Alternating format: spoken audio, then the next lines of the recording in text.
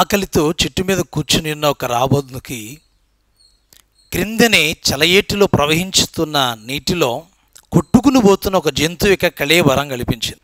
అసలే ఆకలితో ఉందేమో. ఒకసారిగా అలా తొంగి చూసి అమాంతంగా వచ్చి దాని మీద అలా వాలింది. తినడానికి చాలా ఆహారం ఉందనుకుంది. దాని కోళ్ళు కాస్త ఆ కళేబరంలోనికి దించి పీక్కుని తినే ప్రయత్నంలో ఆశతో ఆతృతతో ఆకలితో ఉందేమో, కడుపార మనసార నోరార తిందామనుకుని ఇంకా అలా పీకేసుకుని తినేస్తూ ఉంది. ఆ జలప్రవాహం అలా వెళ్ళిపోతూ ఉంది. ప్రవాహంలో పడి కళేబరం కూడా కొట్టుకుపోతూ ఉంది. ముందు చూపు లేని తిండి ధ్యాసలో ఉన్న అపాయం ఉందని ఎరగని ఉపాయానికి చోటు లేకుండా చేసుకున్న ఆ రాబందు అలాగను పీక్కుని తినే ప్రయత్నంలో ఇంకేముంది, ఇంకా 1-2 నిమిషాల్లో జలపాతం రానే వచ్చింది. పైనుంచి అమాంతంగా ఆ నీరంతా కూడా ప్రవహించడం ప్రారంభించింది. నేను అయిపోయాను, లేచి వెళ్ళిపోవాలి అనుకునే ప్రయత్నంలో రెక్కలు ఆడిస్తూ అమాంతంగా ఓపికంతా తెచ్చుకుని ప్రయత్నం చేస్తుండగా దాని గోళ్ళు బాగా చిక్కుకుపోయి ఇరుక్కుపోయి కళేబరంలో ఎగరడానికి సహకరించలేనంత పరిస్థితిలో దుస్థితిలో ఉంది. అలా తింటూనే ప్రాణాన్ని కాపాడుకోలేక ఆ మత్తులో, ఆ భయంకరమైన ఉచ్చులో, ఆ భయంకరమైన జలపాతములో కూరుకుపోయి మొత్తం కళేబరముతో పాటు సజీవంగా ఉన్నటువంటి రాబందు కూడా చనిపోదు. ప్రియులారా, ఈ రోజున మందిరానికి వెళ్ళినా, పాటలు పాడుతున్నా, సాక్ష్యాన్ని ఇస్తున్నా, నిత్యము హృదయాన్ని శుద్ధి చేసుకునే స్థితి లేక, మోకరించి అనుభవంలో ఉండలేక సమాజం చిన్ని వాటికి ప్రలోభాలకి బలైపోయి గురైపోయి సులువైన చిక్కులలో పడి జీవితం పతనావస్థకు దాచుకుంటున్నారు. యవనస్తులైన వారు, దేవుని పిల్లలైన వారు, పరిశుద్ధుల పరివారం ఈ రోజున పరిస్థితి ఎలాగుంది అంటే, ఈ రోజున సంఘాల్లో పనిచేస్తున్న, లోకంలో పనిచేస్తున్న దయ్యం హాయ్ అనే దయ్యం. ఊరికే హాయ్ అంటే చాలు, తిన్నావా, లేచావా, పండుకున్నావా, ఏం చేస్తున్నారు, ఎక్కడున్నారు అంటే చిక్కించుకునే దయ్యం, చిక్కబడే దయ్యం ఏమిటి అంటే హాయ్ అనే దయ్యం. ఆ దయ్యం పేరే హాయ్. అందులోకి పోయినోడు బయటికి రావటంలా. వాడు పరిశుద్ధుడా, పడిపోతున్నాడు. వాడు ప్రార్థనాపరుడా, పడిపోతున్నాడు.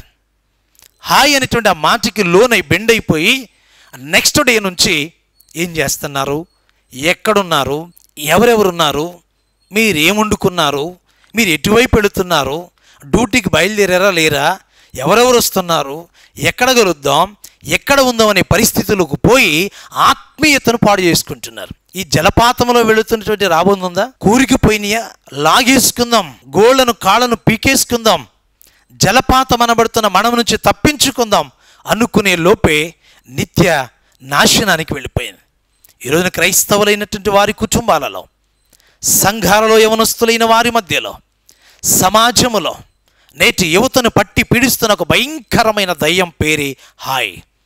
మీరు గమనించండి పిల్లారా, సంసోన్ చూసి వద్దాం అనుకున్నాడు, చేసి వద్దాం అనుకోలా, వెళ్ళాడు.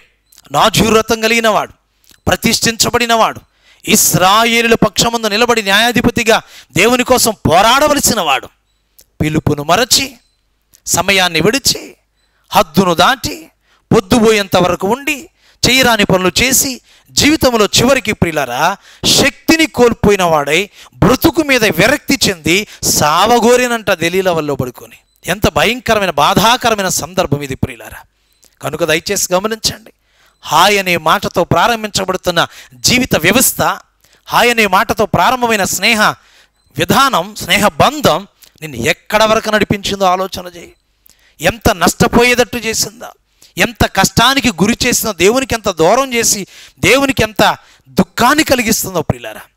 నీ తలాంతులు పాతిపెట్టేసుకుంటున్నావు, నీ పిలుపును మర్చిపోతున్నావు, నీ ప్రవర్తన పాడు చేసుకుని అపవిత్రమైన కార్యక్రమాలకి వడికట్టుకుంటున్నావు, పునాదులు వేసుకుంటున్నావు. నువ్వెక్కడ ఉంటున్నావు, నువ్వు జాగ్రత్తగా ఉండమని బైబిల్ చెప్తుంది. అందుకే భక్తుడైన పేతురు తను రాసినటువంటి 2వ పత్రిక 2వ అధ్యాయం 20వ వచనంలో అంటాడు, వారు ప్రభువును రక్షకుడైన యేసుక్రీస్తు విషయమైన అనుభవ జ్ఞానము చేత ఈ లోక మాలిన్యమును తప్పించుకున్న తరువాత మరలా వాటిలో చిక్కబడి వాటి చేత జయింపబడని ఎడల వారి కడవరి స్థితి కంటే మొదటి స్థితి బాగుంటుంది. రక్షించబడి తప్పిపోతాయి, మారు మనసు పొంది తప్పిపోతాయి, వాగ్దానం ఎరిగి తప్పిపోతాయి. వాళ్ళ పరిస్థితి నిత్య నాశనమేనని భక్తుడైన పేతురు కూడా తెలియచేస్తున్నాడు.